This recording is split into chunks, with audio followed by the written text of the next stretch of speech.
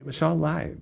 It was live, and it was, it was wild. It was scary. It was you did I mean, you had pretty good professional, solid actors there who could deal with that, but you had very, very few sets. You had, I mean, nothing could be in any way sensual or sexual. There couldn't be two people in a bed.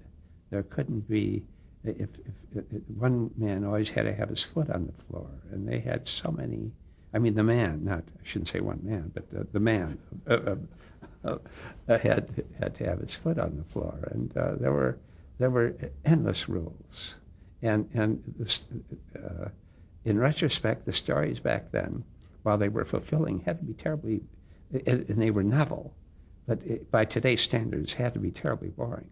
Well, in that respect, you had so many constraints against you. You had, censors looking over your shoulder. You were one of the writers. Did you ever have to come up with things and go, how am I going to get this in? Because I know you're very clever.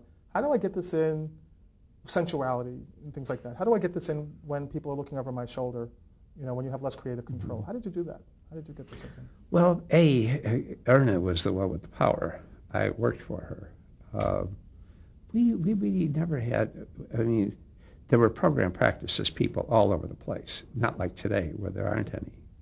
I'm our program practice person, but they were tough, and they were tough, and they would call, and they would get ridiculous sometimes. Sometimes they were thoroughly justified in discovering an oversight on the writer's part.